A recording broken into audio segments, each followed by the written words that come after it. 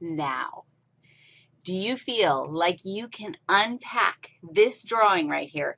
This drawing that at the beginning of this lecture probably made your eyes cross and made you start twitching and go, ah, like that? Do you think you can unpack it? Go ahead and push pause if you would like to. If you would like to. Hint, hint, do it.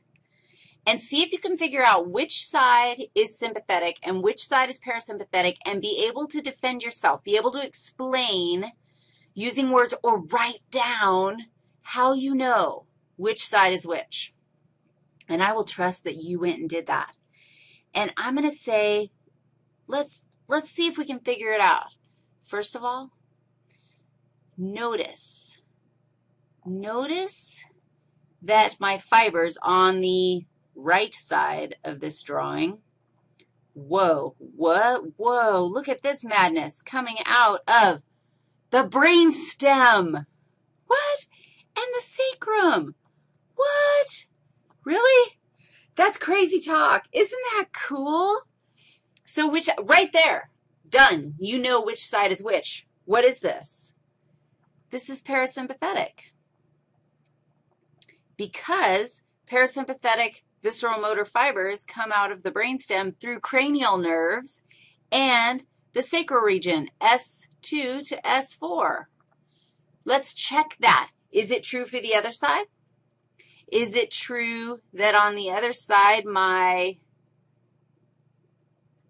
preganglionic neurons are really short? Look at this.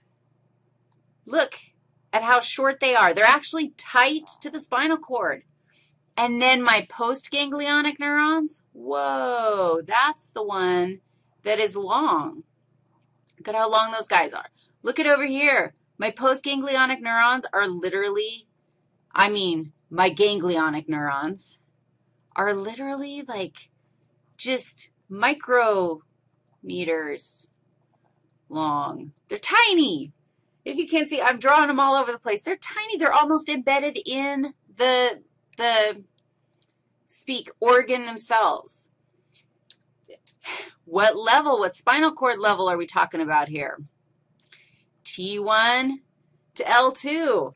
That's where all my fibers are coming out. So, yeah, this is definitely the sympathetic side. Notice that both sides innervate the heart. Both sides innervate the lungs. Both sides innervate everything. That's good.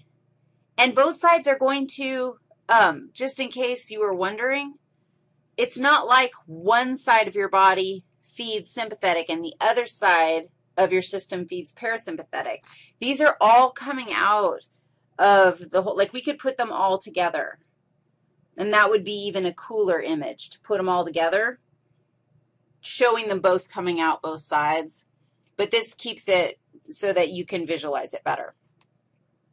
Are you happy with the comparison of parasympathetic and sympathetic structures? We're going to wrap it up with a review of visceral motor function. We've got sympathetic and parasympathetic structure. We just reviewed it. We're cool. Now let's just do a quick overview of their different functions, and then we're going to do cha-ching and call it good.